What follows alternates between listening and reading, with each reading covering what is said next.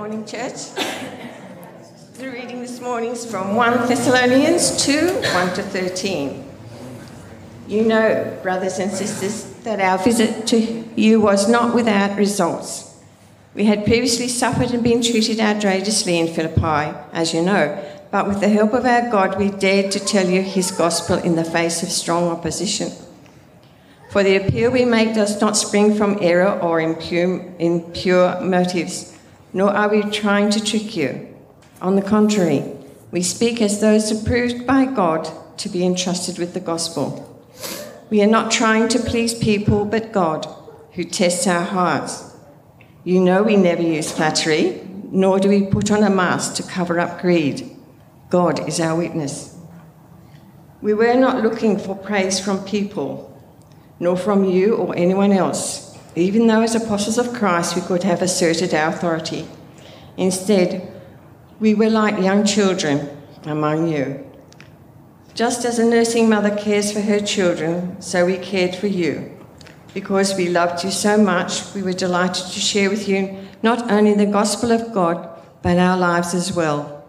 Surely you remember, brothers and sisters, our toil and hardship. We worked night and day in order not to be a burden to anyone while we preach the gospel of God to you.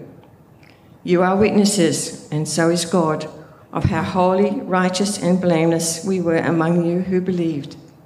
For you know that we dealt with each of you as a father deals with his own children, encouraging, comforting, and urging you to live lives worthy of God, who calls you into his kingdom and glory. And we also thank God continually because when you receive the word of God, which you have heard from us, you accept it not as a human word, but as it actually is, the word of God, which is indeed at work in you who believe. This is the word of the Lord. Thanks be to God. Thanks, Kathleen. So I wanted to provide a little bit of a recap on where we've come so far in this series, this theme, Jesus at the Centre, because it's been a few weeks since we've had sort of a normal service. Jesus at the centre, this has been our theme, and we've been thinking about our core values as a church, the first of which is Jesus at the centre, and the others, which are simple statements, which are really variations on that theme, how we practically live out this centrality of Jesus in our lives and in our life together. And my hope has been that as we talk about these and think about these, that they do move you to action.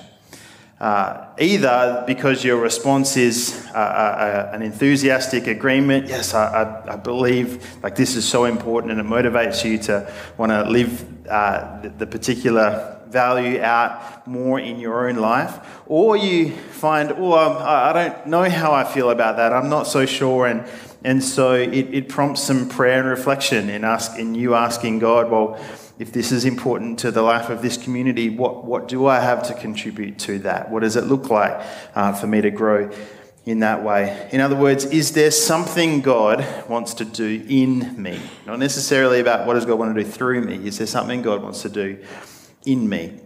One example of that for me came out of the sermon 4 weeks ago, I think it was, in terms of what I realised God was wanting to do in me. I made a comment in passing. It was kind of a wisecrack, like a bit of a joke, and I actually want to apologise for it.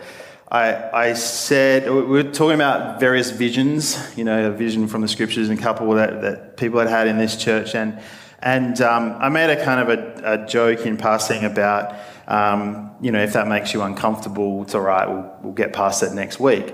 And I was reflecting on that later and went, no, that wasn't helpful for anyone especially for anyone who maybe has been part of a church community that there was some abuse of that kind of thing, some of the more supernatural things of the Holy Spirit, and it's difficult for you whenever those things come up because your mind goes to how that wasn't well handled in another church. Now, others of you, you're perfectly comfortable with that, and I wasn't aiming that at anyone, but I just wanted to say sorry for that because I sat with that later and went, in terms of doing life together, in all of our differences and variations, in terms of living out some of these core values, that didn't reflect that. So for me, that was one example of what God's doing in me as I reflect on these core values, and who He's wanting me to become, and how I need to change. Because these values, for me at least, they're more than just descriptors about what's important to us. Like, we value this, and they're about who we're becoming.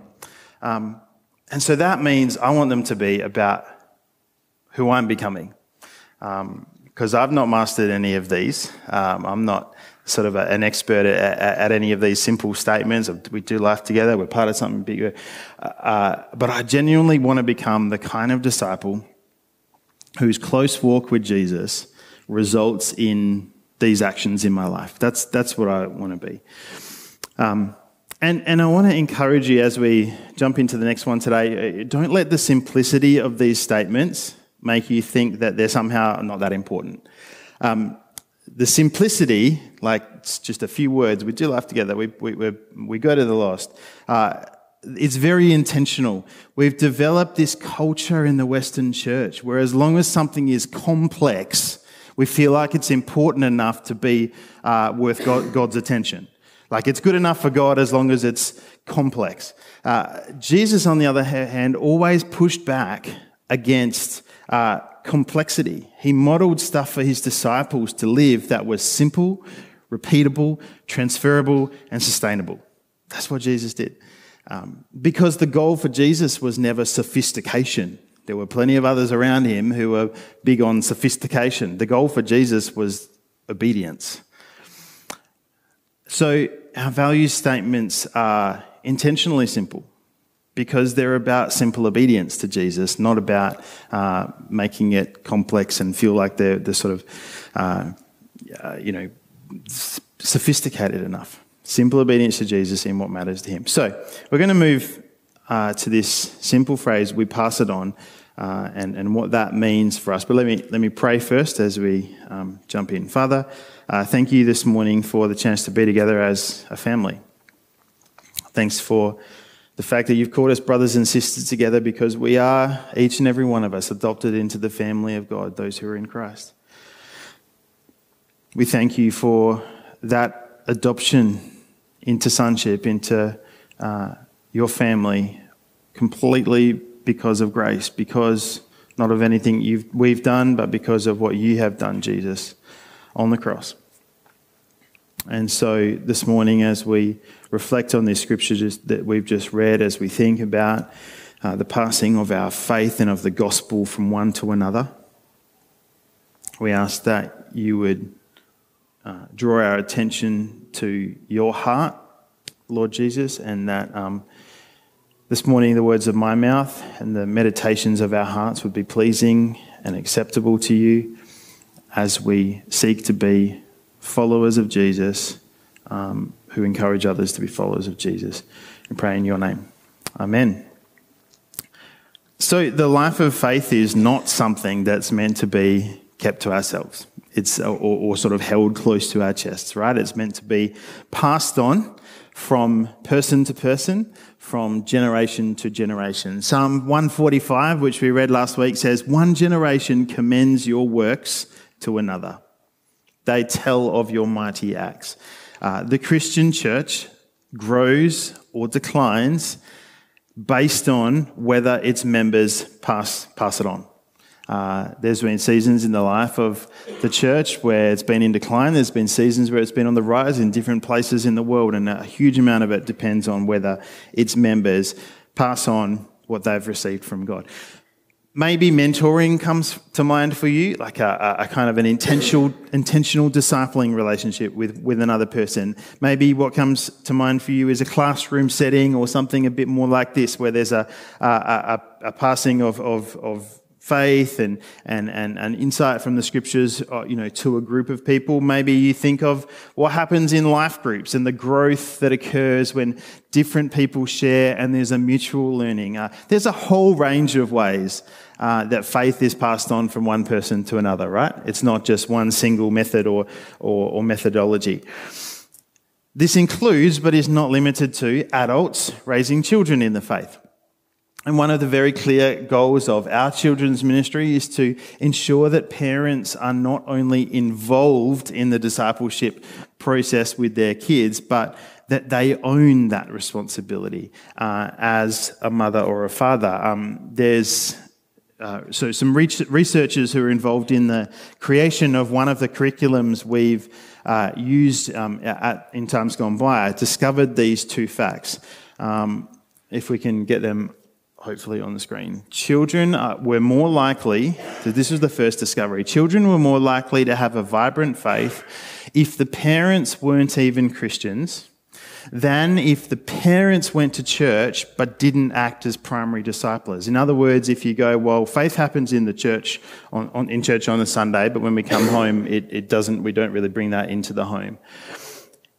Second discovery was this: children were more likely to have a vibrant faith if the parents were Christians and didn't go to church than if the parents went to church and didn't act as primary disciplers. If that's hard to get your head around what it means is it would be better for parents not to be like hypocrites, to kind of say I'm a Christian and then come to church, but then not actually live it out in the home.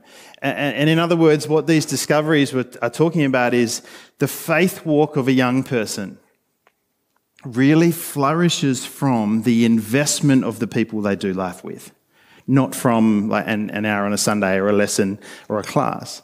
And I think that the same principle applies to all of us. We grow and in faith, not just from an hour on a Sunday or 30 minutes on a Sunday or whatever, but through the investment of others into our lives on a day-to-day basis.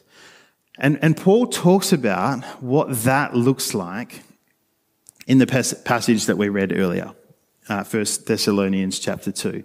I read this a few months back and just went, wow, this is an amazing picture of the life of passing on faith to another group of people. And he's reflecting, Paul, the author here, is reflecting on how he and his companions invested in the life of the believers in Thessalonica, the Thessalonians. In short, he says, in the middle section of what we read today, he says, we were like a mother to you and we were like a father to you, right? Like a mother and like a father. So let's just read some of that again. As a mother, just as a nursing mother cares for her children, so we cared for you. Because we loved you so much, we were delighted to share with you not only the gospel of God, but our lives as well. What does a mother do? A mother cares deeply, loves deeply, spends significant time with her child. Think about a mother with a newborn, right? But the mother also provides what the child needs, the distinct needs of nourishment for that child. In the same way, just delivering the gospel message wasn't enough for Paul. It wasn't just enough to come in and say, here's the gospel and then move on. Paul says it was that as well as our lives shared with you, word and deed, gospel message and relationship. He says there was toil and hardship while we preached the gospel to you. Think about passing on of faith to another in this way. If it's all content and no relationship, if there's no life on life, then it often won't be received, the gospel content. But then if it's all relationship, but no substance, no pursuit of Jesus, then it's just hanging out. That's not going anywhere either. But just as a mother provides what's needed in the context of close relationship, so we bring the substance of the gospel in loving care and sharing of our lives with others. So that's the first kind of image or model Paul puts forward. But then he also writes, we dealt with each of you as a father deals with his own children. And what does this look like? Well, he says it looks like encouraging, comforting, and urging you to live lives worthy of God. 3 things. That is like the model of a father investing in a child: encouraging, comforting, urging. Some of the other translations, like ESV, it says exhorted. Anybody use that word these days? I exhort you. You made a very tasty pancake. And you don't really use that, right? But exhorted, comforting, and charged is the other word in some translations, alternative to urge. So that's that kind of, I guess, disciplinary or more real active kind of action. So it's all of these things, though. A father who urges or charges his child gets insecure, on edge kids. A father who only encourages gets entitled kids. And a father who only comforts gets kids who lack resilience. But together, it's that encouragement, comfort, and urging of the child together that form resilient, capable, and secure kids. And it's the same approach when passing on faith to others, Paul says. He said we approached it like a father and like a mother. So Paul's model for I don't know if model is the right word, but his approach for the passing on of faith, the passing on of the gospel of grace and the Christian walk and what it means is fathering and mothering. It's spiritually parenting others. And this concept is not just here in Thessalonians, in this one passage. You see this shift in the language of the book of Acts. So how did it all start when Paul's in Jewish territory? Well, they're talking about discipling and discipleship and the idea of a disciple, which is language of what? The Jews. The disciple is like the learner or the student who sits under the rabbi in order to learn from the rabbi, walk in the rabbi's footsteps, learn, observe, and then eventually do what the rabbi did.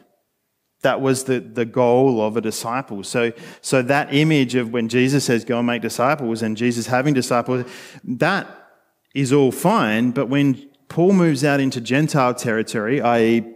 regions where they weren't Jewish and they didn't have that language, and if Paul had said, well, we're like a rabbi to you, they'd be like, what are you talking about? We don't understand that idea. So he had to find a new metaphor. He had to find a new image. And what he settled on was the idea of parenting, of spiritual parenting, a mother or a father to a child. And he writes to the Corinthians, for example, even if you had 10,000 guardians in Christ, you do not have many fathers, for in Christ Jesus I became your father through the gospel. The word for guardians there, he's saying you have many guardians. That was like I'm probably not going to explain this particularly well, but it was like a live-in teacher, someone who came into the home, they brought skills and they brought knowledge and practical things the kids needed to learn, arithmetic or whatever, but it didn't extend to the life-on life of a parent, where the kids learnt through imitation. So Paul goes on and says, I urge you to imitate me. And I'm sending Timothy to you because I can't be there now, and he will live a life worthy of imitation. And so this core value of ours, this goal to pass it on, sounds simple, but putting it into practice, admittedly, is a great challenge because it's actually mothering and fathering. It's spiritual parenting. Now, how many of you have had the privilege of being a parent? Just chuck up your hand. Keep your hand up if you found it an absolute breeze. Nobody, right? It's not. It's challenging to parent. No matter, not that I have experience beyond the age of parenting, the age of 7, but I imagine at no age. There's also joys in it, but it's not easy. Now, next Sunday, just as a side note, we're going to actually break up into 2 groups for the sermon time. Karen and I are going to do a session for parents of kids up to about end of primary school, maybe a bit higher, about discipling your kids in the home, about investing in the lives of your kids spiritually. And we want you to know, Karen and I want you to know, if you're a parent and you're going to come to that session, it will not be a session on a whole bunch of stuff you've got to do to ensure, like on top of what you already do, to ensure that your kid grows up to love Jesus and marries a good Christian, right?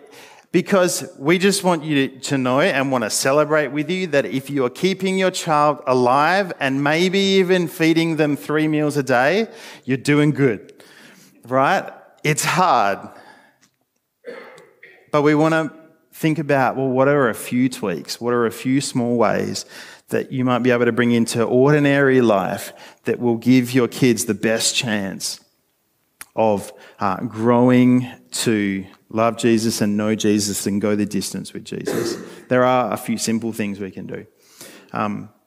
Most of us know parenting is hard, which means that spiritual parenting, discipling others, passing it on is not easy either. But think about it from this angle for a second. Paul writes in verse 9, we worked night and day with you. We worked night and day. I think this highlights that the passing on of faith to others requires one thing in particular. It's a simple thing, but it's a thing that most of us don't feel we have, and that's time. A lot of it just boils down to time with people. Now, there's other things as well, and there's things we can learn along the journey. Like I said, the intentionality of bringing substance into the time spent with people. But just like a lot of mothering and fathering boils down to spending time with your kids, discipling, mentoring, building faith in another person, it can't really be done quickly. Now, there's resources and there's skills. I get all of that. But notice I'm not here to give you a program today. So, okay, you need to find someone to mentor and you need to meet with them for once a week, an hour once a week, read 2 chapters of the Bible, discuss with these set questions, pray for 6.5 minutes, recite the Apostles' Creed together, and then you will have spiritually parented somebody successfully and passed. That's not the way it works. There's great purpose in rhythms.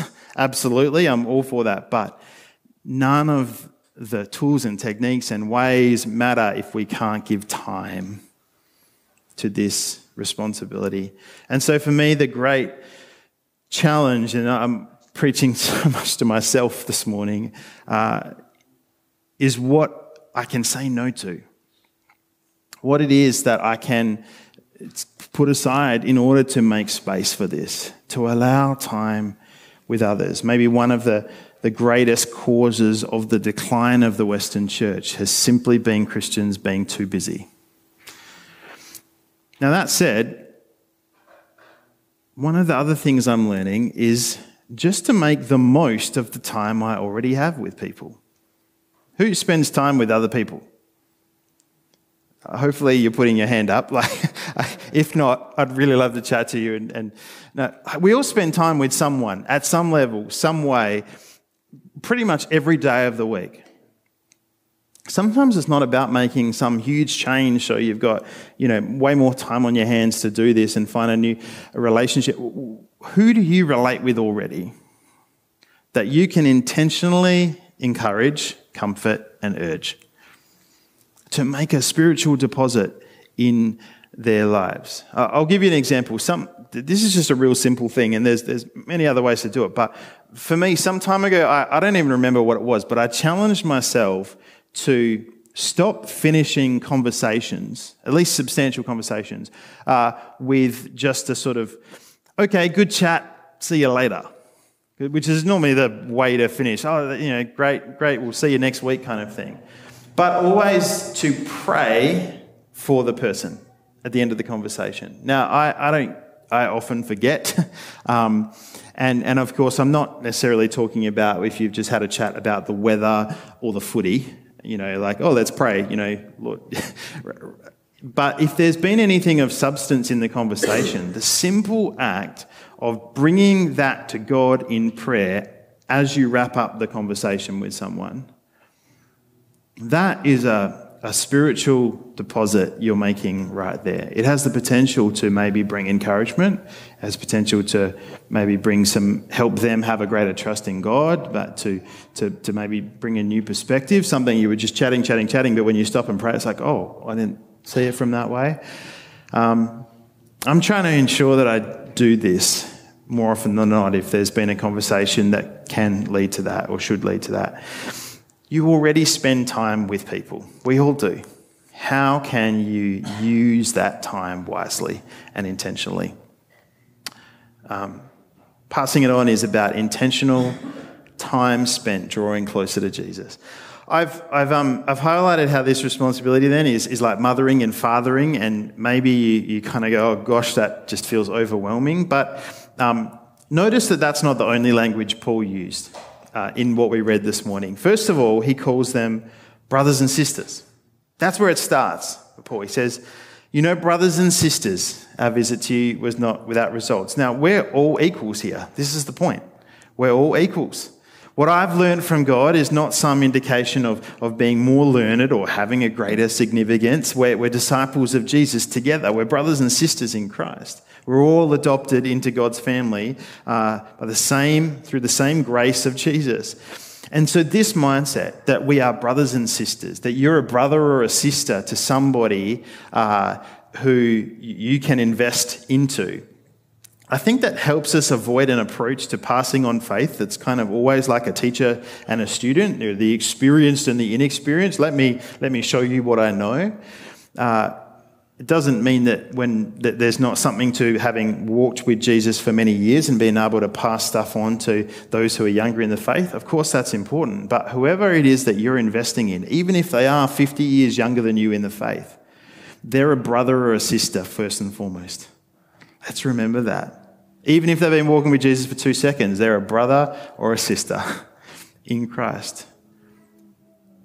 We never look down. We never treat as lesser than. I've actually always got as much to learn as you've got to learn from me. It goes both ways. But I was thinking about this. You know what else this brother and sister mindset does? If we think, okay, we're brothers and sisters in Christ. And maybe this is more significant for you this morning. It stops us from thinking, I've got nothing to offer. I'm no spiritual mother. I'm no spiritual father. I'm not good enough. I'm not mature enough. I'm not experienced enough to pass it on to someone else. That's someone else's job to do. That's for the professional Christian. That's that other person who's really good with people. That's for the people with the pastoral gifting. I've used that excuse before. But friends, the church thrives or dies on the willingness of all its people to take what they've received from Jesus and pass it on to others. All of us. And if you're a brother or a sister in Christ, I want to encourage you this morning, you have something to offer. You have a lot to offer. And I believe some of you need to hear this morning. You've believed for a long time that your only contribution to the church, your main contribution to the body of Christ is your tithe or some practical skill that you bring. No, let me remind you what you actually carry with you. We read it in verse 13 this morning. Paul writes this, he says, and we, Paul and his companions, also thank God continually because when you received the word of God, which you heard from us, you accepted it not as a human word, but as it actually is, the word of God, which is indeed at work in you who believe. We've missed the point. If we believe that what we have, what we hold in our hands to pass on is just learnings and insights we've picked up and experience and sort of a maturity or a lack of all that. Oh no, I don't have all that. What we have, friends, is the gospel. That's what we have to pass on to others. That's what we pass on. The message of grace. You are a dearly loved child of God, adopted into his family. You are forgiven. You are made new in Christ. When we bring this to a brother or sister who's maybe forgetting it for some reason, who's struggling, who maybe is getting too proud and too puffed up, when we bring this, we pass on the most valuable thing, maybe the only valuable thing that we hold in our hands. That's the gospel. But Paul also goes a step further. He says, yeah, we're brothers and sisters in Christ. But he also says this, not only we're equals in the faith, carrying the gospel, he says even though as apostles of Christ, me and my companions, could have asserted our authority, instead we were like young children among you. What does he mean there? Well, the word translated here as children is sometimes translated as gentle. And it's the Greek word for infant. He's saying they didn't come to the Christians, the people in Thessalonica, just to come and tell them what to do. Hey, look, we know what you got to do here, boom, boom, boom, boom, boom. They came to them gently. They came tenderly alongside them. They came to meet them where they're at. When you mentor or disciple or invest time into someone or use the time you spend with them to encourage and comfort or urge in the gospel, when you do that, you serve the person. You take the approach of, if there's any way I can help you in the place that you're at, come alongside you. Any way I can encourage or comfort or urge, I'll do that. Not as one who's older, not as one who's better, not even as just an equal, but as a servant, even like an infant, just gently coming alongside. Paul says that was our approach. So my question for you this morning is, what's the Lord stirring in you? Is there someone who's been on your mind this morning? Someone He has positioned you to pass it on to, or a group of people, or those you do life with? I want to close with a couple of images and metaphors, just to help us to think about this in a helpful way and not feel either unable or overburdened, or like we don't have anything to take away with us this morning. The metaphor, of course, that naturally comes to mind when we talk about passing it on is passing the baton. I think that's actually, the logo there is like the passing of the baton. So your mind may go to the 4x100 metre relay at the Olympics, or maybe your kid's school athletics carnival where the baton gets dropped a few more times. Right, the race, and you pass the baton and it gets carried by the next person. And you and I know in those scenarios that passing of the baton from one to another is so crucial, right? If the baton gets dropped, there's a lot of catching up to do in the race when it gets picked up again. Now, I think it's a good metaphor. We've got to pass the baton on, especially to the next generation. But it's also, in my mind, not the best metaphor, even though I've used it up there. Partly because one of the greatest challenges for Christians in the West is that we are incredibly risk averse.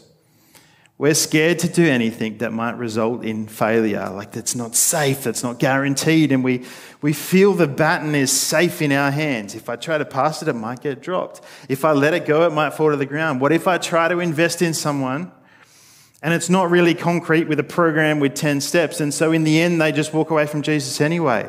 That feels like a risk. And we've got to overcome that risk aversion. We've got to take risks. We've got to trust God. But I also think that the baton metaphor is flawed, because when we pass it on, we don't... I wish I had a baton. Is there like a Bible? Okay, here we go. Yep. Microphone's good. Thank you. When we pass the baton on, we don't actually lose what we had in our hand, do we? That's why I think the metaphor is flawed in this regard when we talk about passing on the gospel, passing on the faith that we've received. Think about another baton of sorts then, another thing that comes from the Olympics. Not the one that's used in a race, but the one that's used in a celebration at the Olympics. The torches that carry the Olympic flame. When one person passes the flame to the next person, like if Rhiannon Howard, do they lose that flame? It stays with them. Are they rushed? Who's seen the Olympic ceremony, the celebration where the flame goes from one to the next and eventually it lights up that big cauldron? I still remember it from the year 2000. I think it was Kathy Freeman who lit the final one. As they're going along, they're kind of enjoying the ride. Are they rushed No. Are they requiring such precision at the handover that if they get that wrong, it's like, oh my gosh, we've mucked it up? No. The Christian walk, yes, is described as a race, as a race at times. And Paul talks about it as a race and running your race. But we also need to think about this as a celebration. Not one where there's always just great pressure and it's like, oh, if I don't get it right, I'm going to mess it up. But as a celebration. And as part of that celebration, we get the enjoyment of passing on the flame we've received from one to another. Doesn't put our flame out.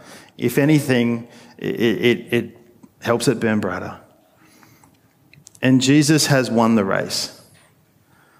That's the good news. Jesus has won the race. The message of what he's achieved for us is powerful enough to do the work. The message itself, the gospel we carry, is powerful enough to bring change and bring life in someone's life. Our job is just to pass it on.